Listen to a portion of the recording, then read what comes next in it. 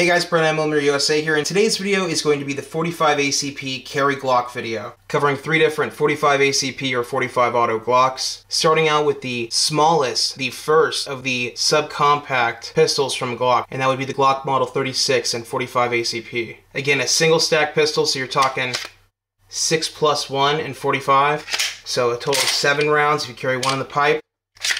That's one of the problems with this pistol. I'm going to cover it right out the gate, and I've been hitting it home on the videos on the Glock 36 because it's a problem. It's a design flaw. You can't release the magazine release easily as a left-handed shooter. It's the old rip and strip method.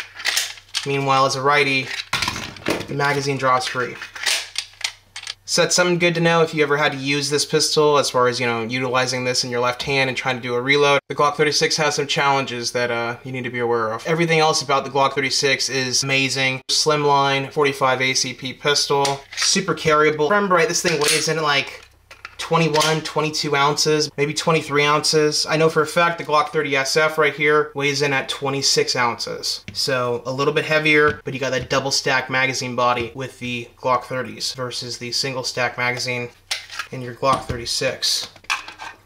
Again, right here, 45 ACP double stack Glock 30 mag, single stack Glock 36 mag. Both these magazines are that polymer magazine body, metal lined, super high quality, very durable magazines. Rarely will you run into an issue with a Glock pistol or a Glock magazine. They're really well made. Alright, continuing to talk about the magazines here. I'm not sure, there's probably really not many options as far as the Glock 36 is to make it one less round. But anyway, Glock 30 here, if you wanted to take one round off this pistol, take off the finger groove style base plate here and put on a flat base plate, bringing you down to 9 rounds in a flush fitting mag.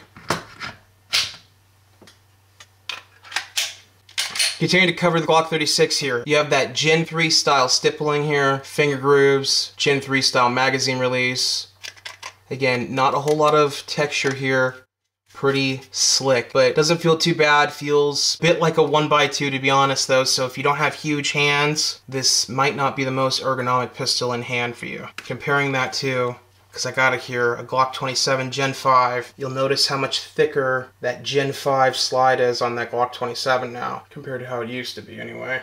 So Glock 27 on the right, a little bit thicker Gen 5 design compared to that Glock 36 on the left. This is running Ameriglow night sights, and my Glock 36 here is running a pair of night vision night sights, 2-dot, square outline, tritium rear, high visibility orange outline front sight. Perfect sight picture on this Glock for carry. And comparing the Glock 36 real fast again to the 27, you're looking at 9 rounds versus again 6+1.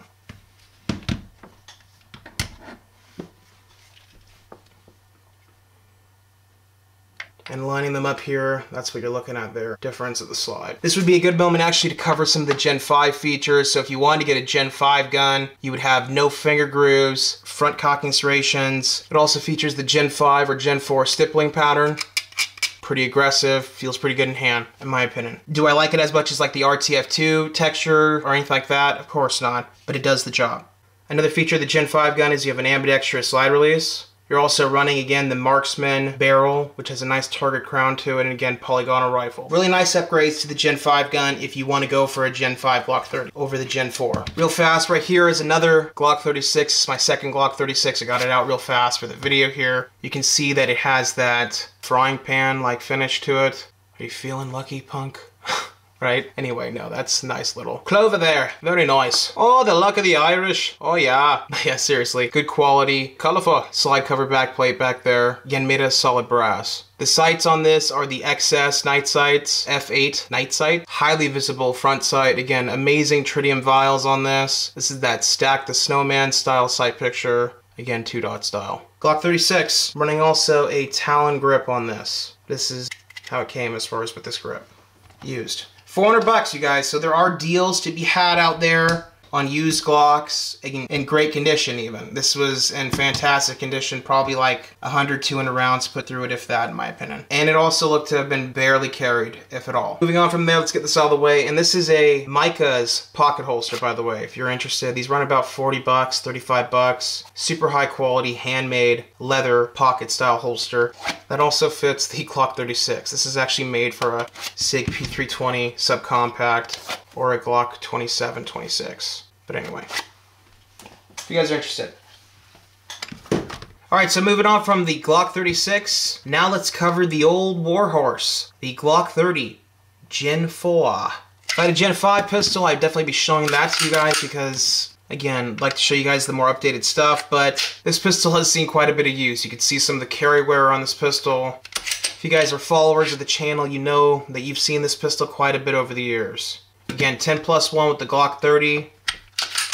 Very thick slide profile on it, well balanced. I love that about the Glock 30. It is such a wonderful pistol in the hand. Even compared to the Glock 36 here, it's more balanced in my opinion over the Glock 36.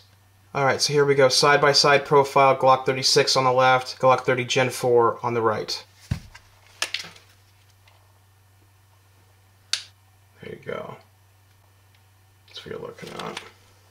Again, the old Glockaroo barrels. Polygonal rifled on the standard Glock barrels. No marksman crown job on the Gen 4s. You get that on the Gen 5 gun. And also the ambidextrous slide release. You can also swap over the magazine release on the Gen 4 and Gen 5 gun. You can't do that on the Glock 36 or the Glock 30 SF. And speaking of the Glock 30 SF, now that I've got it in hand here, what are the differences between the Glock 30 SF and the Glock 30 Gen 4? There aren't many. Same profile slide, very similar grip profile overall. Which pistol feels better in hand?